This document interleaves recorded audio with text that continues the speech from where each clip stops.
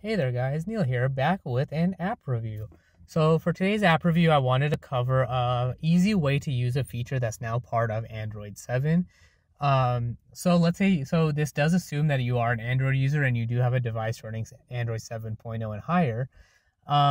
So the feature I'm going to talk about is called multi-window mode or split window mode, depending on what's easier for you to remember, but the goal is the same. I think it's officially called multi-window mode. So the default way is to open an app, go to your recents menu and open the second app. But let's say you don't have the apps you want to open in your recents menu and you don't want to open those apps and then go into multi-window mode. An app called Screens will automate that process for you. So all you have to do is click on the shortcut that you create and it'll launch those two apps in multi-window mode.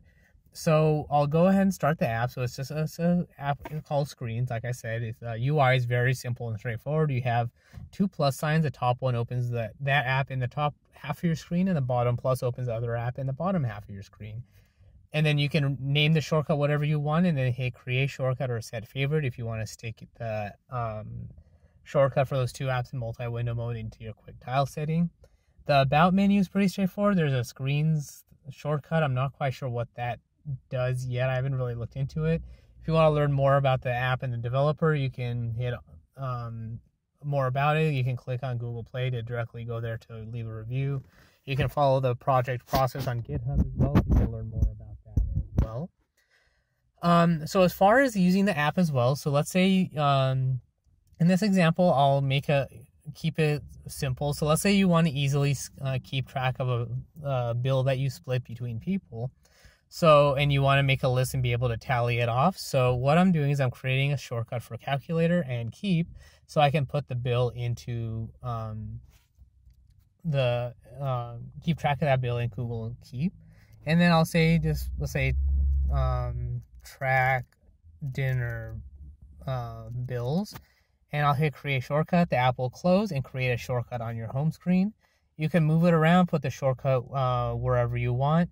And then you can also do things, let's say you have a custom launcher on your Android device, you can change the icon if you want. So if you want to do, let's say I want to put it as this or whatever, and let's say instead of track dinner bills, that's a long name, and I want to just make it tracking, I can do that.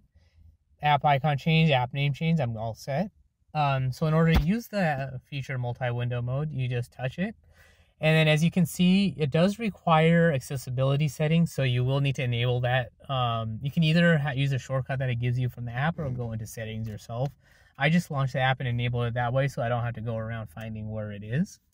And then there's a weird thing where I did put the calculator on top, but it's opening it on the bottom here, so I'm not quite sure why that happens. It might be an app thing or a feature limitation, but for me, it doesn't really bother me too much just because I can easily use it either way. It's just a matter of personal preference where you want your apps to be.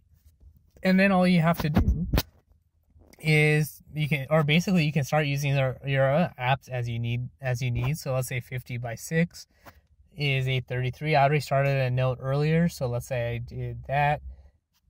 Unchecked it, you can create your list, you can add your title, so that way you are all good to go, and then you can continue using their apps as if they were in full screen but just reduced in size. And that way you can do whatever you need. And if you just keep track of various bills, like you went shopping with different friends or food over a course of a week and you're collecting at different times, then that works as well. So it's just an easy way of tracking things and using these two apps at the same time.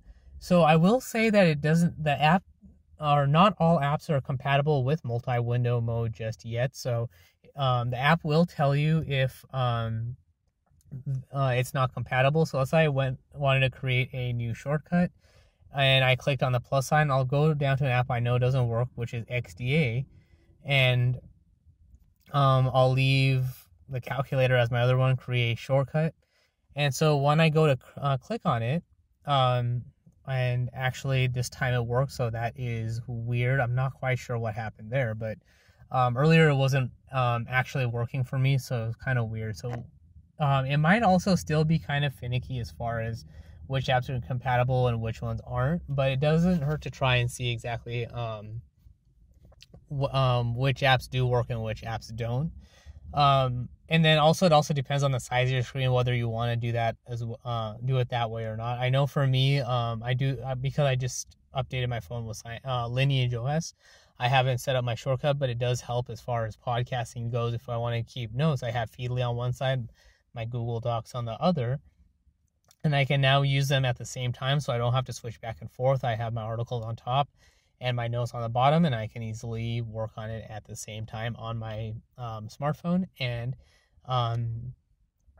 it's just, this app just makes it that much easier. So it's called Screens. It's in the Play Store, Screens - Multi-Window Manager, so you can easily see that.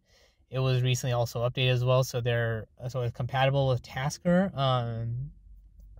And then they added the quick setting shortcut, so it is a relatively new feature. So if you want to put it in your quick settings and have that access as well for multi-window, then you can do that as well.